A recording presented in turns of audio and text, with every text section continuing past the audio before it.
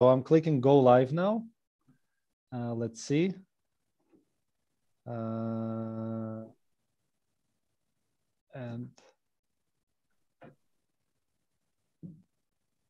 I'm not sure how we're looking, Dovydas. We are still in delay. Okay, so thanks everyone who is joining us today. Today we have Ian from Carnegie Mellon University, where Ian is a PhD student advised by Aaditya Ramdas.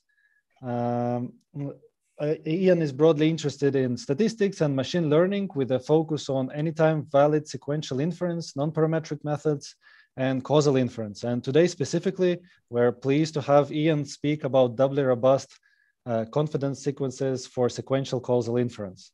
So passing the microphone to you, Ian. Okay.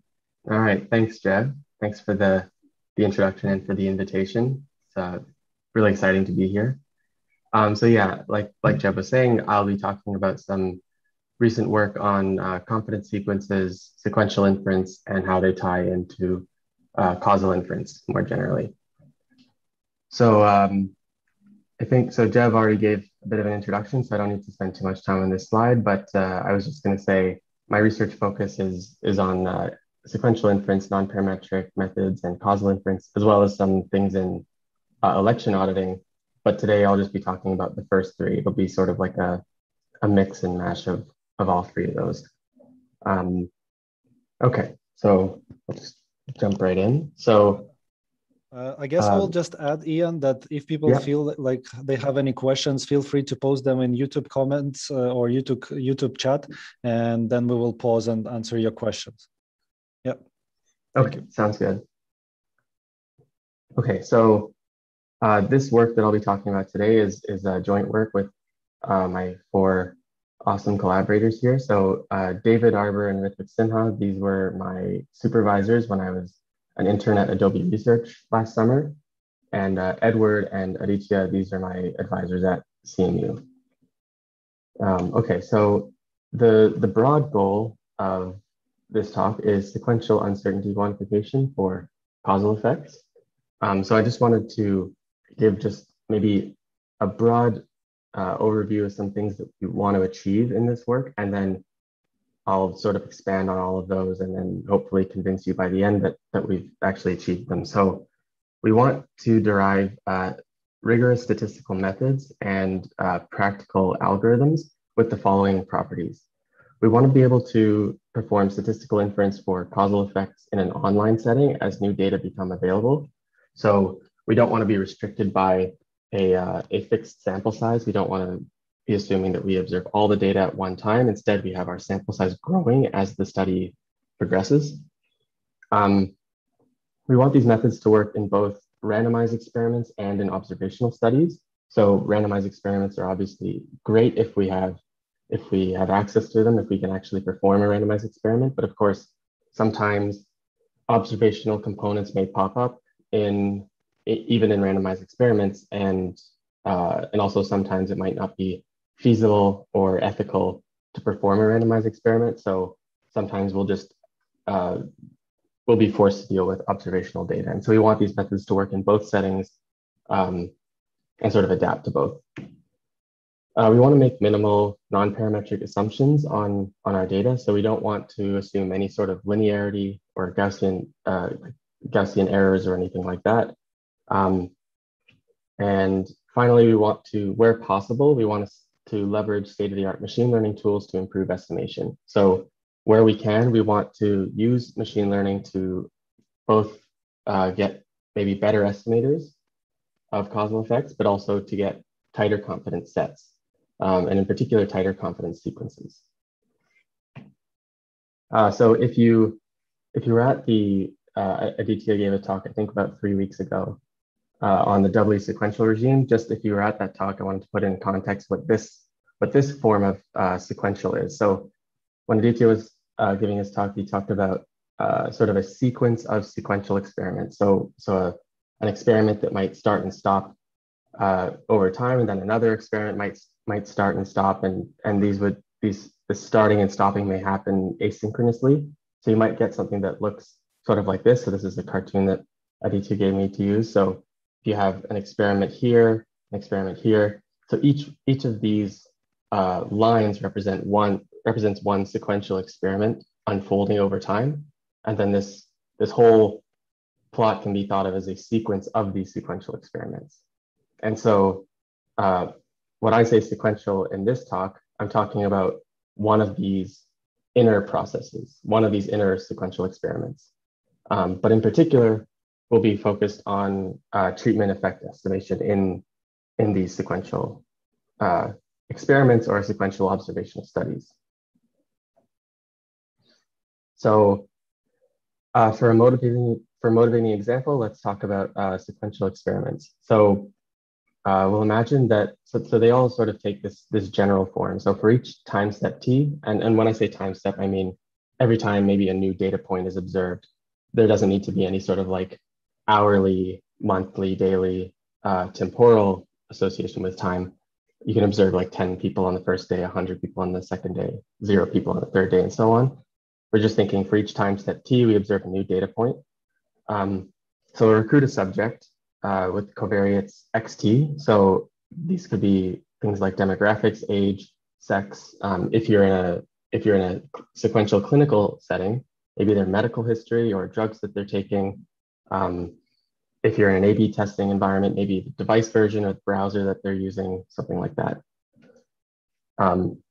And so we'll also assign that subject to treatment group.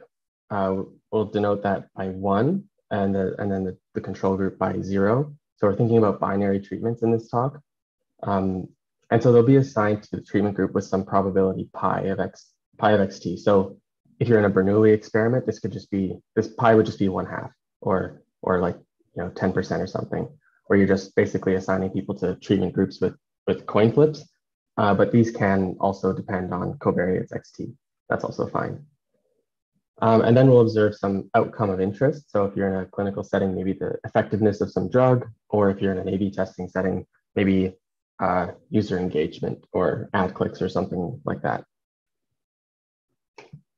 And so the general goal will be to estimate the average treatment effect. So this is a counterfactual quantity, which is essentially this y superscript 1 and y superscript 0 in the expectation. This whole quantity is representing the average population outcome that would occur if we treated everyone if we assigned everyone to the treatment group versus if we assigned everyone to the control group.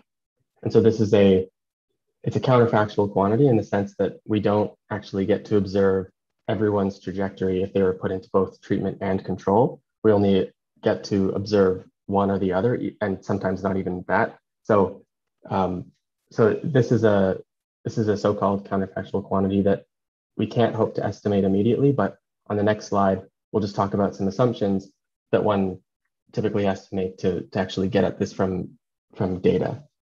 But for now, just think about this is our target estimator, or sorry, target estimand.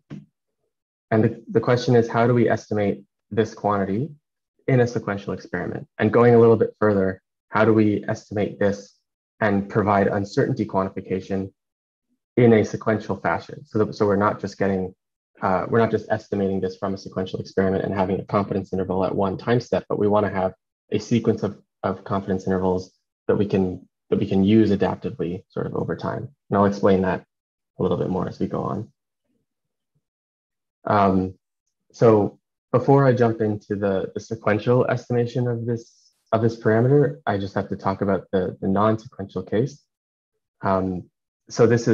So I'll be glossing over some details, but basically this is due to a long line of pioneering work by Jamie Robbins, Andrea Rudnitsky, Mark Vanderlaan, and a lot of their colleagues, and many others. But basically, the setting that they're looking at is the setting where you have triplets x, a, and y. They're coming from some distribution p, and again, x are covariates, so things that we measure about an individual, a being the treatment, 0 or 1 in our case, or the outcome. And y is the outcome. And so remember, this is our target parameter, psi, or the average treatment effect. I might say ATE. And so, like I said, this is a counterfactual quantity, but under some assumptions, namely these three, we can actually start to hope to estimate it. So basically we'll need these three causal identification assumptions. The first one being consistency, which essentially just says that if someone is treated at level little a being 0 or 1, then the outcome that we observe is actually their counterfactual outcome. So this almost seems like it has to be true in some cases. Like if I treat someone with if I assign someone to the treatment group, then I'll see what happened to them if they were assigned to the treatment group. But this can sometimes fail if you're in a setting with interference, like maybe in a vaccine trial, for example. Someone can be immune just because their friends are immune, even if they're not given the vaccine, things like that. And so that's, but we'll need to actually assume this. So for the remainder of the talk, let's just assume that this holds. In a lot of settings, it will, but you just have to reason about it in the context of the problem that you're interested in. The second assumption is the no unmeasured confounding assumption. And this basically just says that treatments are as good as randomized within levels of the covariate X. So in a randomized experiment, this will hold by design. So we'll actually set the treatment to be like a randomized coin flip or something like that. But in an observational study, we'd have to sort of reason about whether this holds or not. In an observational study, typically what we'll need to do is collect a rich enough set of covariates X such that we can explain that confounding. And then the positivity assumption just basically says that everyone has some positive probability of being assigned to both treatment and control groups. So in the context of a randomized experiment, this will always hold by design. We'll always be able to assign people to either treatment or control group with some positive probability, but in an observational study, we have to actually think about whether this holds. So basically under these three causal identification assumptions, these are very well-known results that this target parameter here can be identified as this statistical quantity. So now this is just a difference of expectations. And this we can now hope to estimate from data. So, because this is just a functional of the distribution P. And so the goal will be to estimate this quantity with minimal assumptions on P, but also with hopefully as high precision as possible. And I guess even if I should also say just as a minor remark, if these assumptions don't hold and these are not identified, this still might be an interesting statistical quantity. It might just not have a causal interpretation. But under these assumptions, it does also have a causal interpretation, namely as the average treatment effect. Okay. So for the sake of estimating this quantity with high precision, we'll want to use this very nice doubly robust estimator. So this is also sometimes known as the augmented inverse probability weighted estimator. It's basically just this sample average of these functions f, which are functions of the data. So I don't want to get too much into where this comes about, but basically it's a function it's a function of the data, and it depends on these so-called nuisance functions. So these are this is a regression function, the expected outcome of y given covariates x among those treated at level little a being 0 or 1. And it also depends on the propensity score, which isn't always a nuisance. Like if we're in a randomized experiment, we know this. In an observational study, it's a nuisance. We might not know what this is. So these actually need to be estimated based on the data. And so we'll do that a little bit later. But for now, let's just pretend that we have these functions exactly, just for the sake of motivation. So if we actually know this function f exactly, then we can take this sample average, and now we've got an estimator. And this estimator is well known that it is asymptotically normal and is centered at the true ATE. And so we can then compute confidence intervals for the ATE in large samples. Ian, and yeah. If I may add, maybe just to some context for people in the talk, like what kind of data would be used for this particular estimator is like if someone imagines a table of data where we have features of some, I don't know, patients, and when we have their outcomes and given the treatment. So we would then estimate, like, I don't know, someone could use random forest, I suppose, for estimating the parameter, nuisance parameter mu, or to predict what would be the outcome given the patient's features for that particular treatment. Correct? Yeah, exactly. So I haven't yet got into how to estimate these things, but there will be a discussion on that later. And exactly sort of what you said, we want to use some flexible non-parametric machine learning models like random forest, but we'll also combine it with some other things, and that'll help us out in both randomized and observational settings. Excellent, But yeah, thanks. that's a great point. Okay, and so just as a minor note for those interested, this doubly robust estimator isn't just one good estimator. It's a very good estimator in the sense that it's asymptotically optimal in sort of a semi-parametric sense. It attains sort of a semi-parametric analog of the Kremer-Rao lower bound. But yeah, that's sort of an aside. Just think about this as a good estimator. So what about the case where n is not fixed in advance, right? So when we're in our sequential experiment, we don't have this set of n triplets. Instead, we have the triplet 1, triplet 2, up till triplet t, and then we observe triplet t plus 1 and t plus 2, and we don't have any predefined sort of horizon that we're going to stop at. So we just have these triplets sort of coming in over time. We might be tempted to just compute confidence intervals at each of these times. But this actually wouldn't allow us to provide valid statistical inference when we stop sampling, because now our sample size n is a data dependent quantity, right? If I look at confidence intervals from time 1 up till time t, and I say, okay, I don't really like how the confidence interval looks. It just includes this null value that I'm interested in. I'm just going to keep on sampling. If I do that using traditional fixed time confidence intervals, then when you stop, that n is now it's a data dependent quantity, and there's no sort of coverage guarantees. We can't call it a 1 minus alpha confidence interval because it doesn't have those guarantees anymore. So what we'll want are these things called confidence sequences, and we'll want to develop them for DATE in a way that actually allows us to provide valid inference at all stopping times, data dependent or not. So this will allow us to do exactly what I just said before, where we track our intervals over time and maybe say, I might want to just keep on sampling a little bit more to see where this thing goes. That's absolutely fine if you use a confidence sequence. It's encouraged.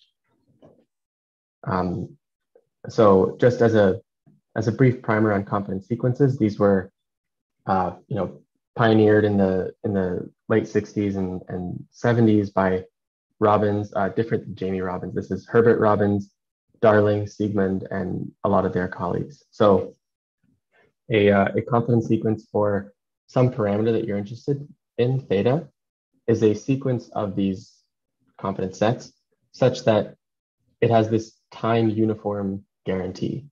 And what this is saying is that the parameter theta is contained in every single one of these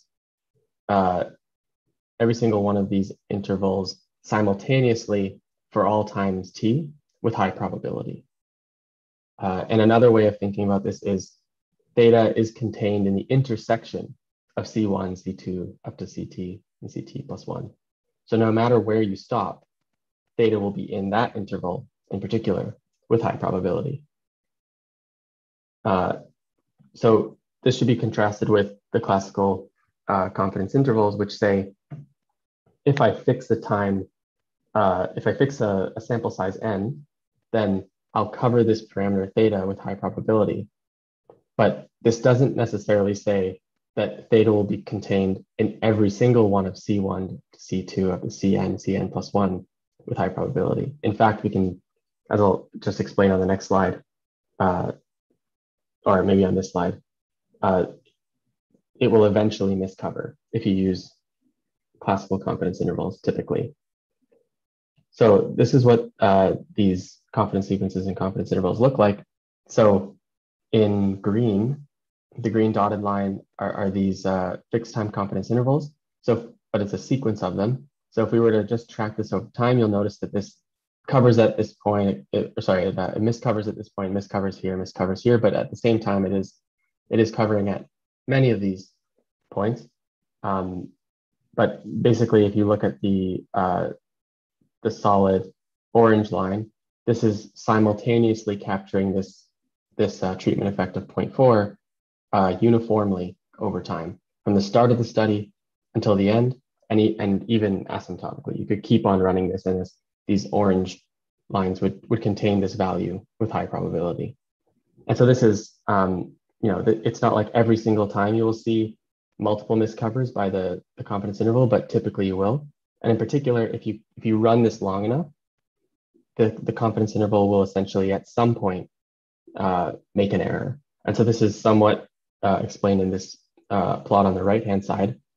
So what this is saying here is that, so on the vertical axis, we have the cumulative miscoverage rate. So if we take a time step 10 to the 4, 10,000, then what this is saying is, for the confidence sequence, what is the probability, in this case, an empirical probability, this is from, I think, 10,000 resamples, 10,000 simulations, but what is the probability that at any time before this, and including this time, 10,000, did I miscover? What is the chance that I'd miscover from any time before this until now? And so this is an increasing, this value is always non-decreasing. And in particular, this line will never cross the 10% threshold. So this is our alpha level here. This is our desired error level.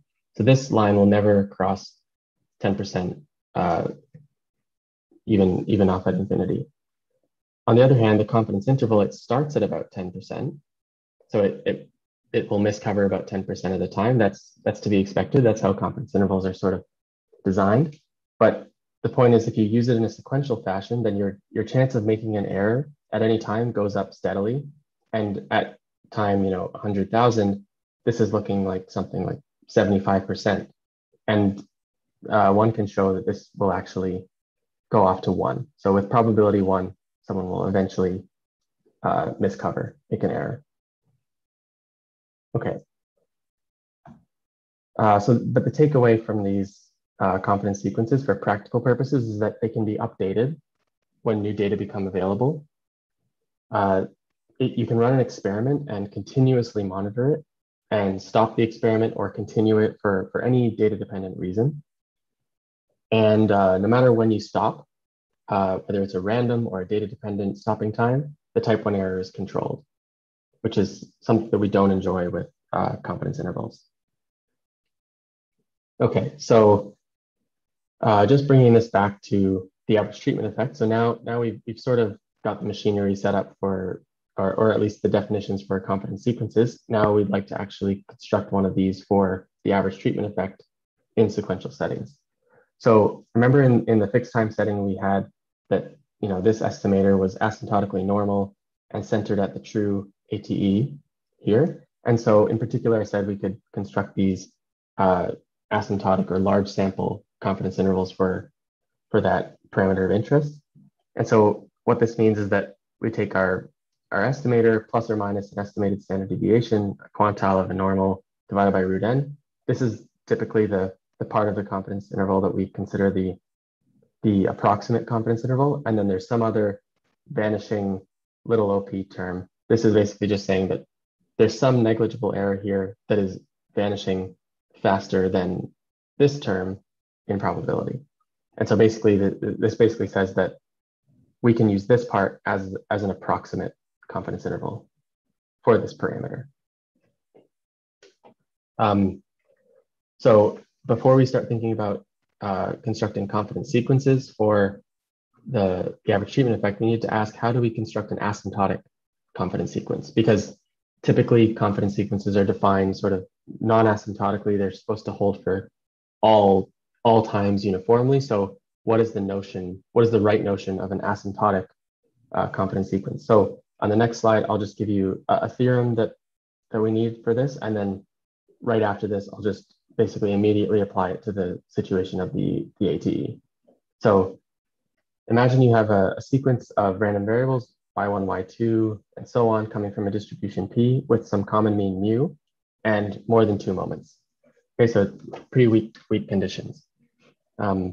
Let mu hat t and sigma squared at t be the sample mean and sample variance based on the first t observations. So at time t, we'll be able to compute mu hat t, sigma squared hat t.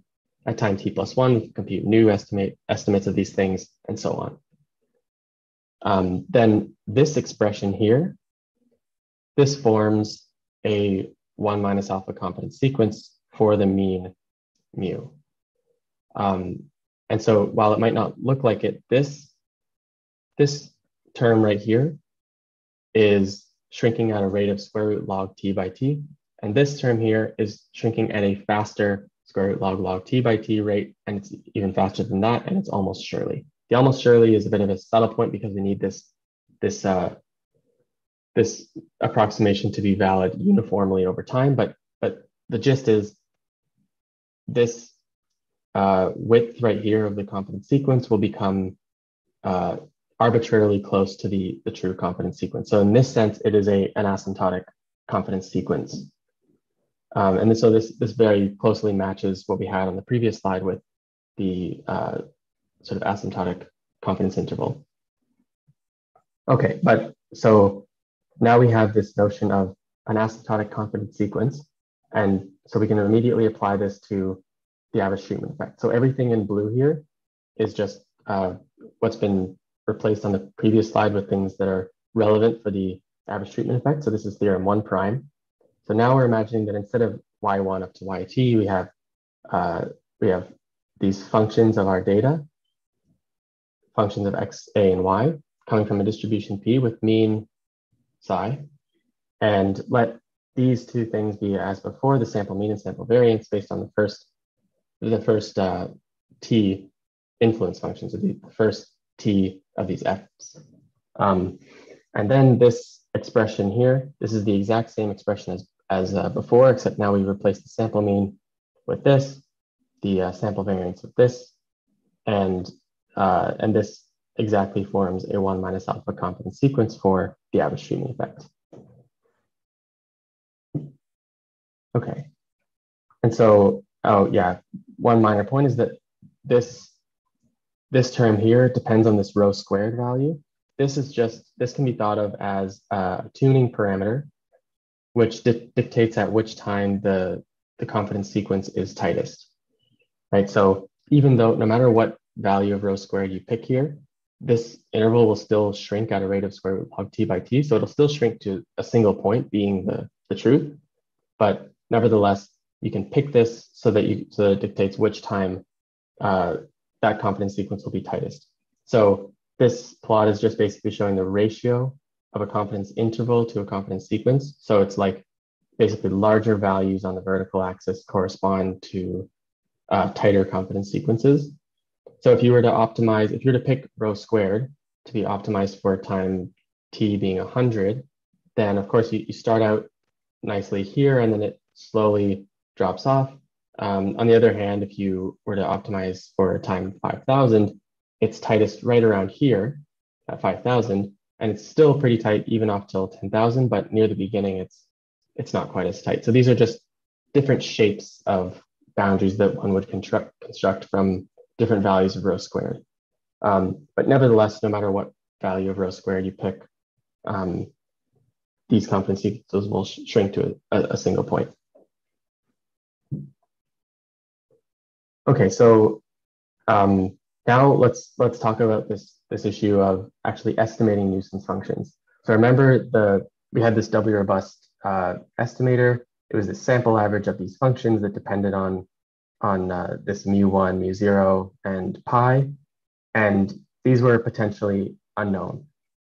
And one way of just looking at this is that this mu a of x, this is just a regression function. This is just the expected outcome given covariates among those treated at level little a being 0 or 1. And pi of x, if we don't know it, it's just well, in both cases, it's just this probability being treated. But if it's unknown, then we can just look at this as sort of a classification problem, right? And so this is sort of the first thing that we learn in machine learning class is how to tackle regression and classification.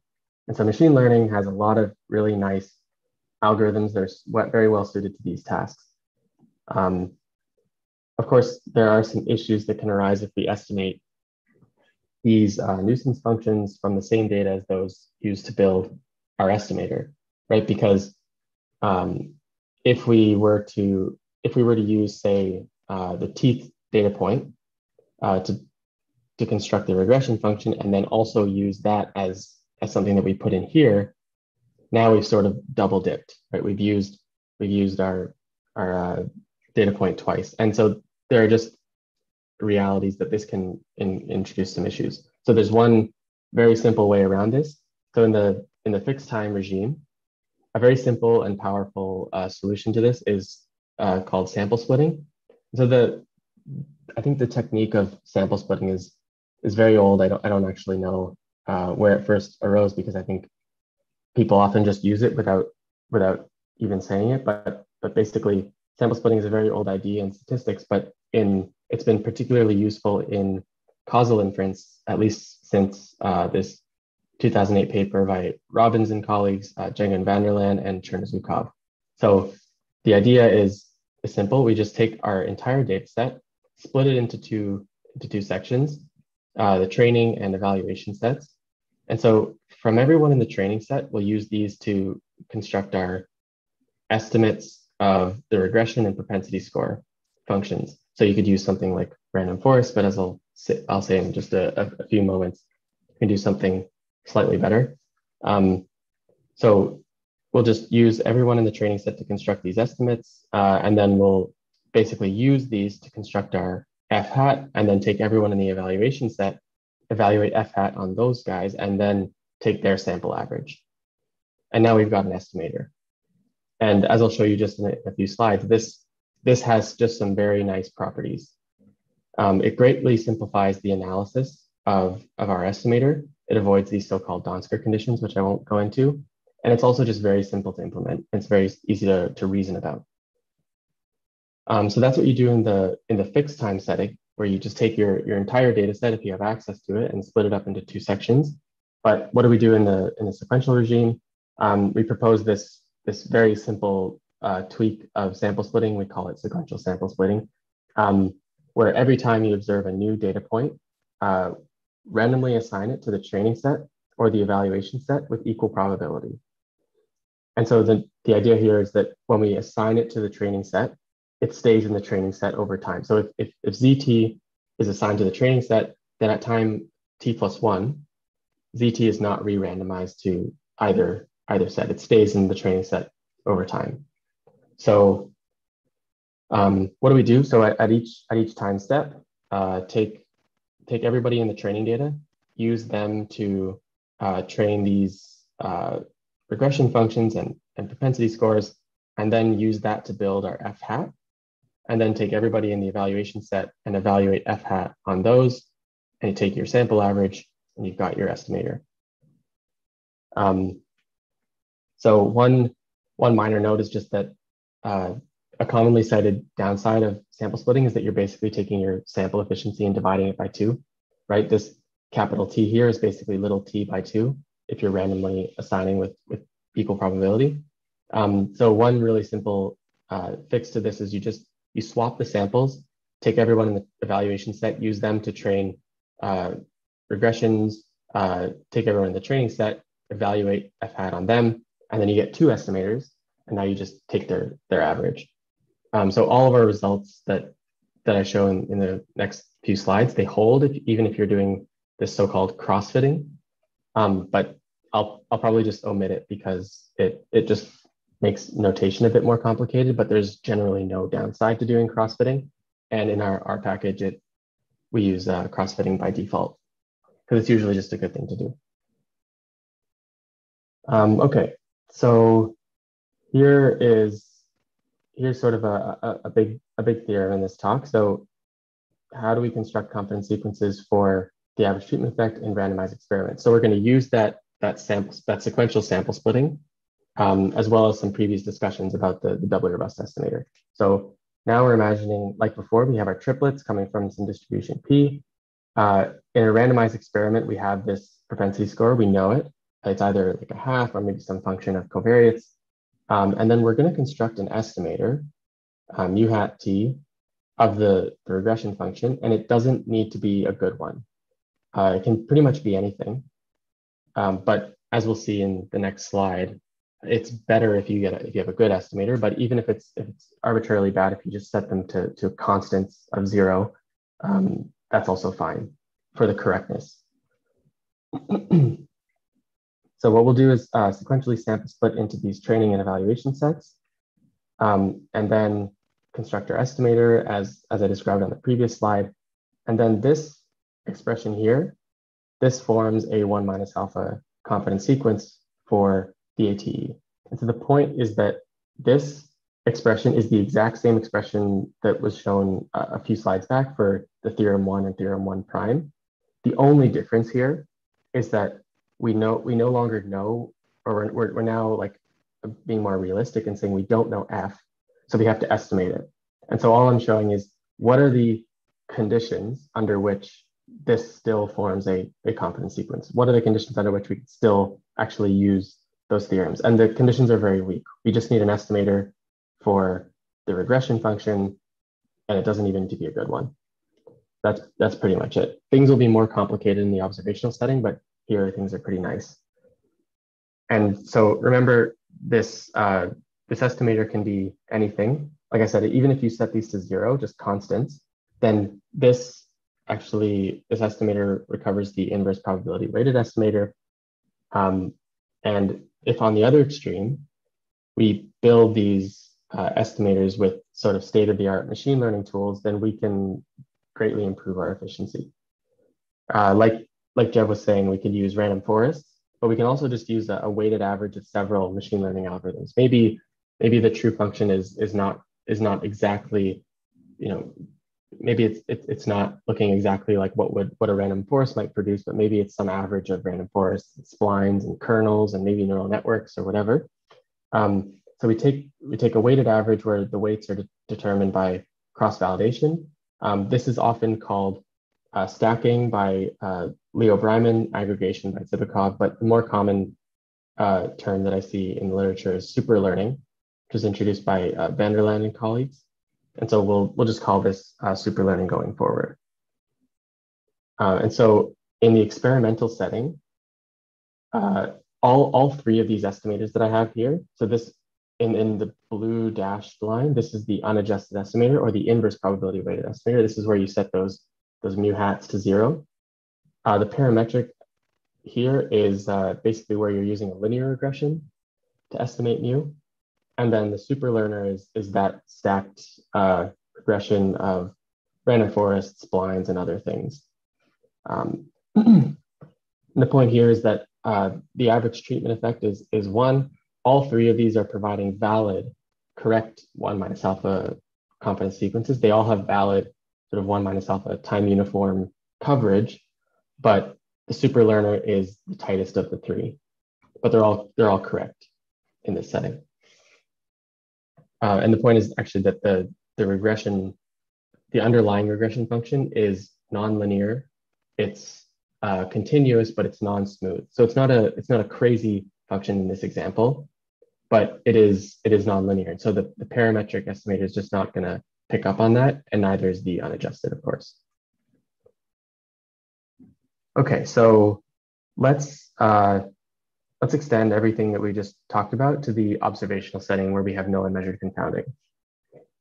So now we're going to suppose the same situation as before. We observe this sequence of triplets from the distribution P, but we're assuming that we have no unmeasured confounding and that both the propensity score and the regression function are unknown. And so unlike the experimental setup before, remember we just had it so that like we could use any estimator really, and the better they were, the tighter our confidence sets would be, but no matter what, we would always have valid coverage. In this case, we actually need to estimate both of these. But as I'll show, they don't need to be at fast parametric rates. They can be at slow rates. So we'll sequentially sample split using and use machine learning algorithms to construct our estimators of mu. And in this case, we also have to create an estimator of pi. And then, so what we're going to have to assume is that both of these are estimated at t to the negative quarter rates. So something like, if things were truly linear and we used a linear regression, then this rate would be something like 1 over root t. But in this case, we don't even require that it be that fast. It can be at these slower non-parametric rates. This can even be weakened a little bit more, but I'll omit that for now. So we'll build this estimator from the other split, and then this expression now forms a 1 minus alpha confidence sequence for the ATE. And so the point here is that this is the exact same as before. This is the exact same expression that was shown in like the first two theorems, but now I've just changed sort of the conditions under which we can actually get at this if we have an observational study. And so I should also say these non-parametric rates, these are the same sort of things that show up in the fixed time confidence interval setting where you want to estimate treatment effects from observational studies. Even when you're doing things non-sequentially, these are the same sort of requirements that you need. So it's not like we're imposing a bunch of additional assumptions for the sequential setting. And so in the observational setup, so this is the same plot as before, but now we're in this observational regime where here the unadjusted estimator is the same as before. It's the inverse probability weighted estimator with naive estimates of the propensity score, just taking the average of all those in the treatment group. The parametric estimator here is basically trying to use a linear regression for the outcome regression for mu, and it's using logistic regression for pi. And then the super learner again is using this stacked or super learned weighted regression of all these different machine learning algorithms, including things like linear regression, but also splines and random forests and so on. And so the underlying regression function is the same as before. It's something that's nonlinear, it's non-smooth, but it's continuous. So it's not too crazy, but still these parametric and unadjusted estimators can't pick up on that. Okay, so yeah, one minor point is that the phenomenon of seeing increased efficiency or just consistency with these flexible machine learning algorithms, this phenomenon is not new. This has been known for quite some time, and there's a nice 2020 paper on this phenomenon, but sort of in a discussion centered around COVID treatments by Benckiser and colleagues. But what is new and interesting is that all of these phenomena carry over to the sequential setting without any sort of crazy new assumptions. And so in particular, we don't need to be in a fixed time setting to enjoy the benefits of machine learning and causal inference. How am I doing on time? Okay, a few minutes. So, so what about other functionals? So here we talked about the average treatment effect, but all of these techniques, there was nothing inherently, there's nothing that was just focused on the average treatment effect necessarily. All of these techniques extend to other functionals. So imagine you are interested in things like stochastic interventions or time varying effects. So as long as we can find an estimator, theta hat t, so theta here is just some general functional of a distribution p. It doesn't even need to be causal. But as long as we can find an estimator for that with the property that it's sort of like asymptotically linear. If you've seen asymptotically linear estimators, this sort of looks like that, except now instead of having this little op 1 over root n term, it's like square root log t by t. And the point is just that if we can show that our estimator is in some sense good, it's a sample average of these influence functions plus something vanishing at a particular rate. I don't want to go too much into the details, but if we can find an estimator like this, then for some influence function psi, then all of our previous theorems can be applied. And so the average treatment effect example that I went through in the first bit of the talk, this is really just a special case of this somewhat more general theorem. But there's an asterisk here because we need to actually look at nuisance function estimation right before we had to do the sample splitting. And so even under that sample splitting and using flexible machine learning algorithms, we still had to look at these on a case-by-case basis and make sure that we actually get this rate as required. And so we need to do this for other functionals. But I still think there's a lot of hope for this to be useful in other settings. Okay, so to recap, in this talk I developed some methods and algorithms that have the following properties. And so these are the goals that I outlined in the first slide. And so hopefully we've achieved these goals. So we wanted to permit statistical inference for causal effects in an online setting as new data are becoming available. They now work in both randomized experiments and in observational studies under the same sort of conditions that we would need in a fixed time setting. They make minimal non-parametric assumptions on the data, so we never assumed that anything was linear or Gaussian or anything like that. And we were able to leverage sort of state-of-the-art machine learning tools to improve estimation. In the randomized experiment case, we were able to use this super learning to actually get better confidence sequences. In the observational setting, we actually needed it in order to get that consistent estimator.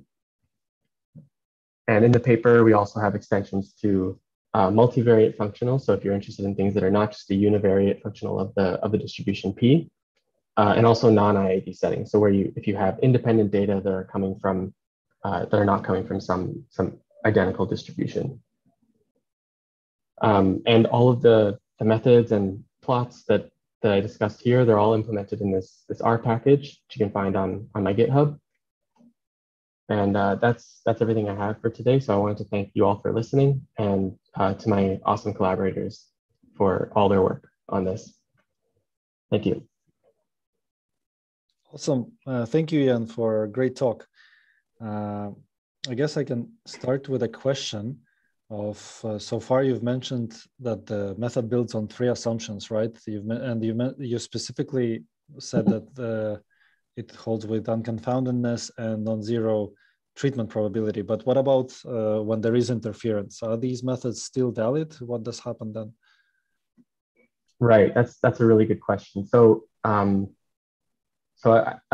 guess there's 2 parts. One is that I like to sort of separate the causal identification from the statistical aspect. So here, these are assumptions that are required to say that this target parameter, that this counterfactual quantity is actually equal to some other statistical quantity, which is a functional of P.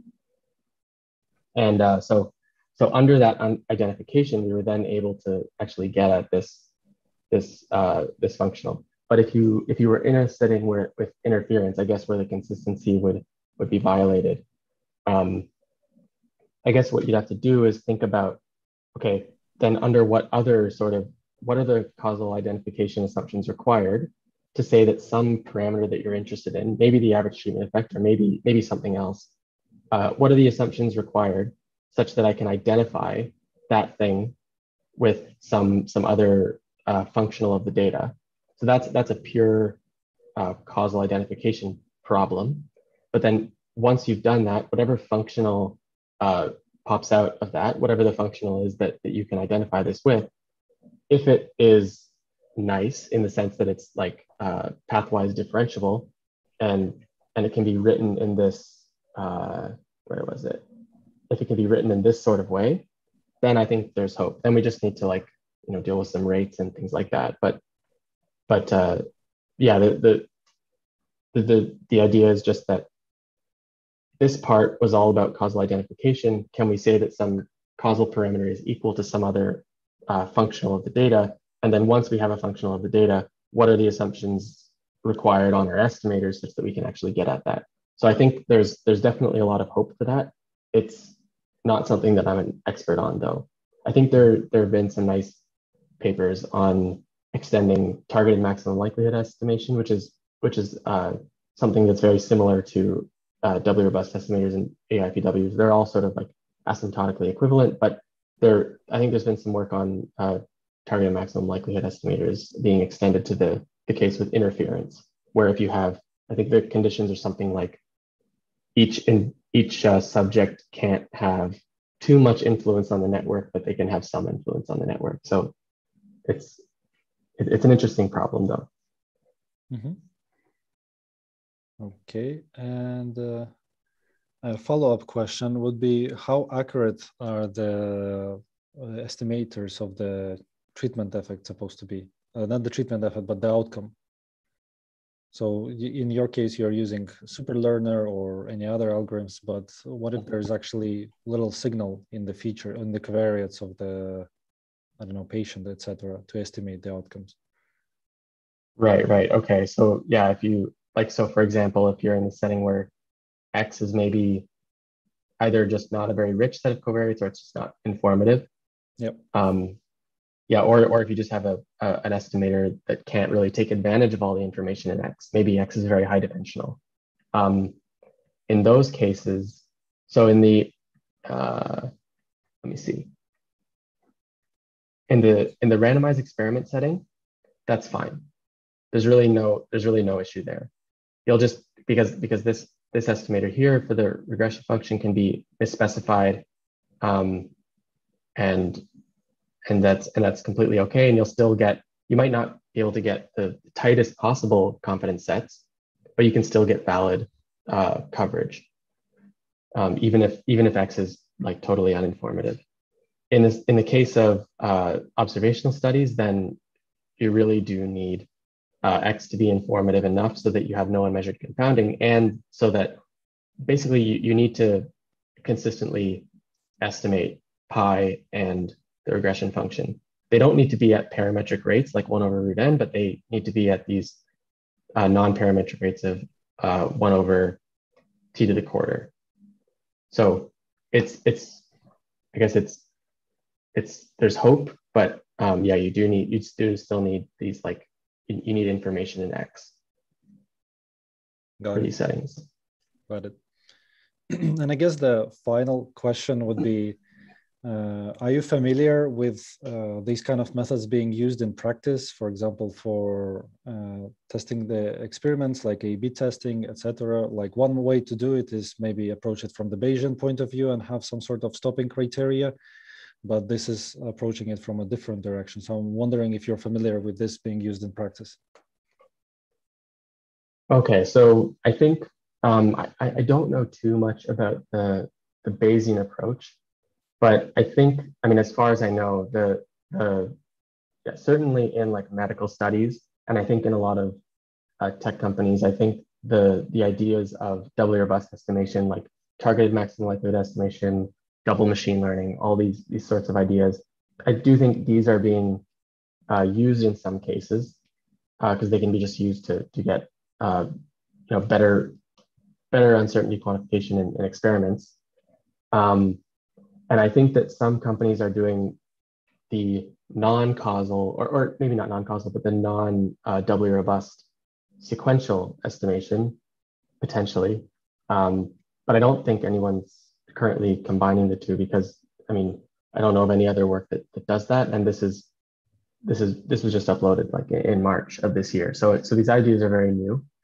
And I think that there's probably more people adopting the techniques of doubly robust estimation and these advances in causal inference, and probably a bit fewer that are using ideas from sequential inference, at least from using these confidence sequences, because these ideas themselves are slightly less mainstream.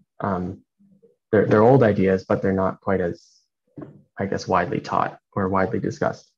There's been a huge revival recently, but yeah, I think most people are not using confidence sequences in practice right now. Got it. Thank you. And there is a question by Laurinas. Hi, thanks for the presentation. And the question is, do you have some advice on how to evaluate propensity scores models from observational studies? Hmm. How to evaluate? Yeah. So yeah, I don't think I'll be able to give uh, a super insightful answer on that, other than um, look at the look at the loss function, and also I think in practice, like if you really don't think that um, these where is it? Sorry. Yeah, if you don't think that if you don't think that these propensity scores are going to be sort of exactly linear, or I guess like log linear, if you're looking at like a logistic regression, if you don't think that these propensity scores are really following the form of a logistic regression or something like that, then I would just encourage using a weighted average or one of these superlearner algorithms where you combine a lot of different methods, because there isn't too much downside to including extra methods. Um, but at least you're hedging your bets sort of against the true propensity score having some potentially very complex uh, complex structure that only flexible machine learning algorithms would be able to pick up on.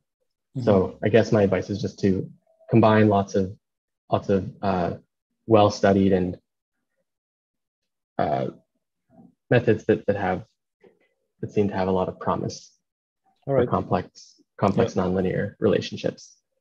Yeah, I think what Laurinas was referring to is in regards to the overlap. How do we ensure that there is actually an overlap between the two groups that we're trying to compare in observational studies? Oh, I see. And how do we Yeah. test if our propensity score actually... So there is a follow-up. As I understand, it should not be evaluated based on their predictive ability, but rather on their potential to produce balance in the matched dataset. So the propensity scores assessment should be done based on covariate balance, propensity score overlap, common support, and should be iterative process. What about such metrics such as ROC curves, etc.? Right. Okay. Um, Sorry, let me just think for a second.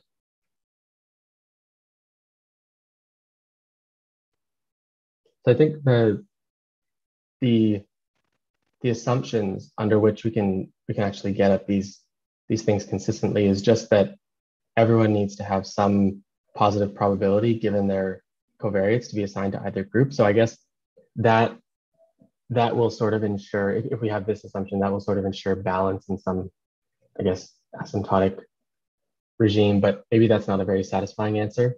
I guess I would also defer to a lot of the existing causal literature. I think I I'm sort of uh, new to some of these ideas in causal inference, and I think the questions of balance in propensity scores and and things like matching maybe these are all well studied areas in causal inference, and I don't think that our work is too focused on those particular aspects because they don't really come into the sequential setting. At least that's not as far as I know.